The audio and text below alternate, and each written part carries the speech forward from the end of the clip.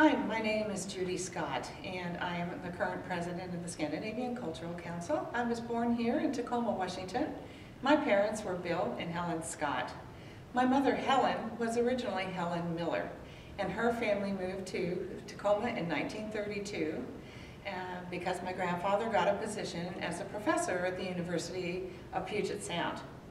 And he is the one who was born in Norway.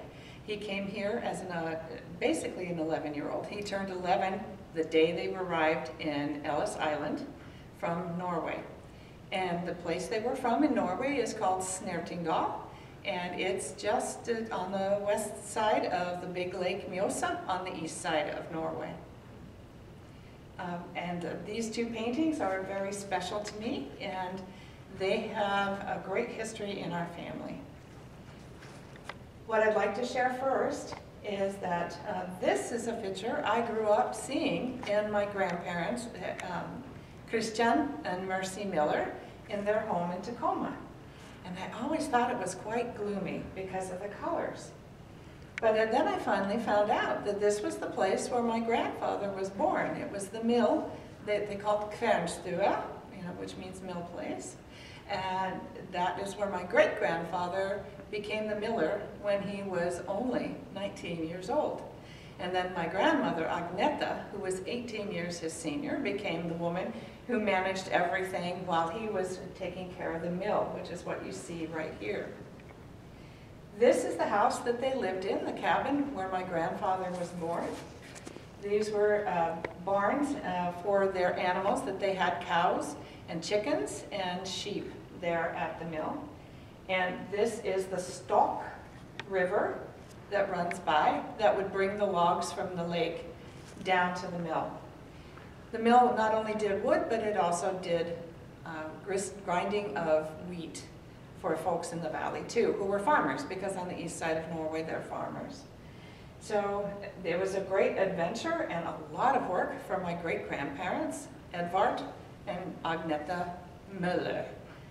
So the story goes that they ended up coming to the United States, not my grandmother Agneta though, because she ended up dying from tuberculosis. So when grandfather remarried Helena, the milkmaid up at the big farm up the hill, they decided to come here because she had relatives that were already in Wisconsin. So this became a very important thing to have to leave, but they wanted a new life in America. In 1946, after World War II, my grandfather Christian, who'd been staying in touch with his family the whole time, came over to Norway on a professorship, an exchange professorship with the University of Oslo. He and my grandmother Mercy were there for an entire year and definitely reconnected with the whole family.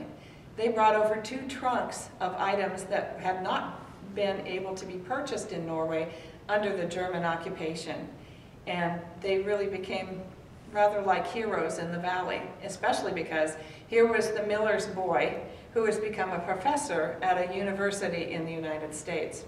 So while they were there during that trip in 1946 to 1947, they were gifted this picture by Mr. Myrheim in Snertingdal.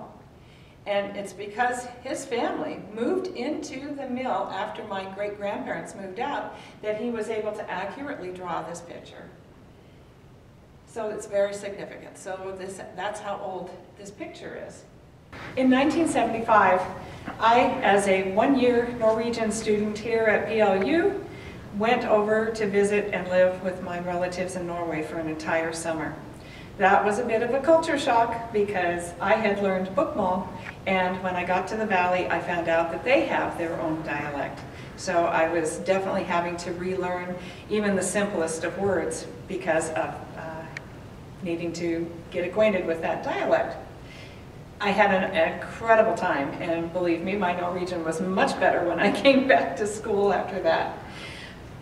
The gift was that I returned back in 1979 after I'd gotten married and had been a nurse for a while. And when I was over there this time, in 1979, I met the artist Ivar Myrheim. And we had a gathering of relatives, and he'd heard that I was there. And it was a great opportunity to meet and to go down to the mill place. And what he offered to do for me, that I didn't pay for, it was an absolute gift, was that he painted this oil for me. And he sent it back home to me after I had returned.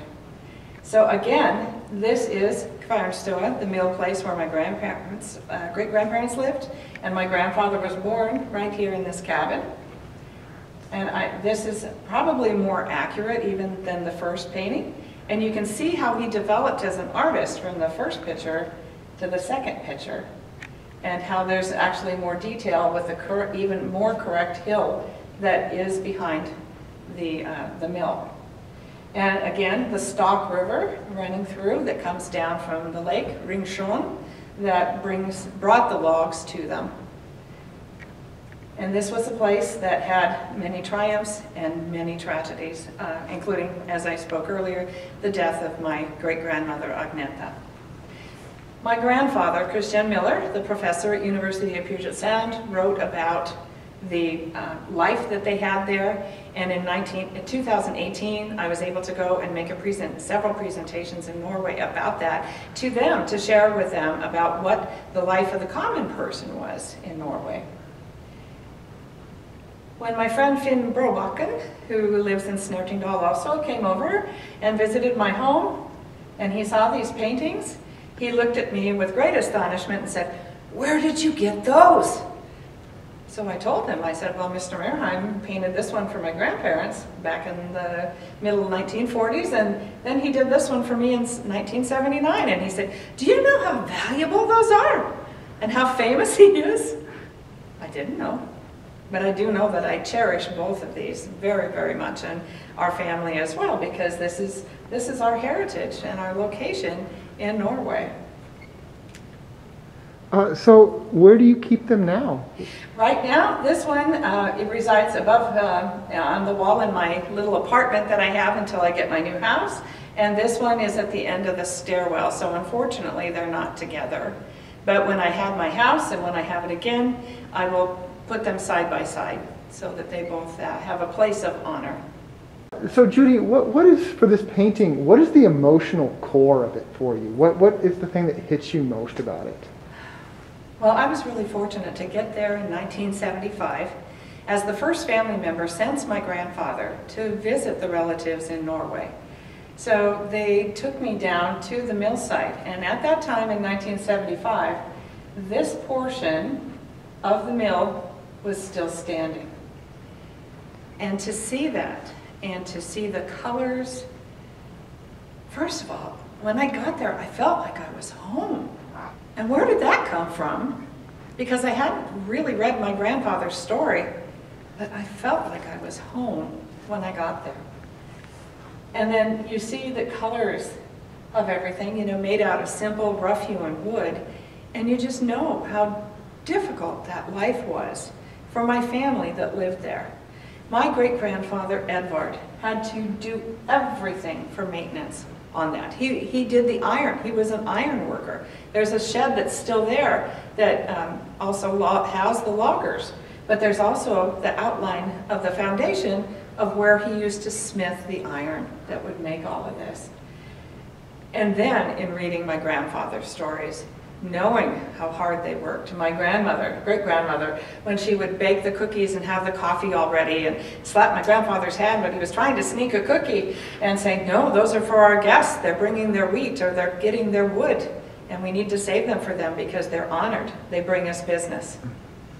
So, and the other thing is that it was an honored position to be the miller when you were a common servant worker there. So my grandparents were really up the chain, so to speak, because they had their own house. They weren't living in servants' quarters.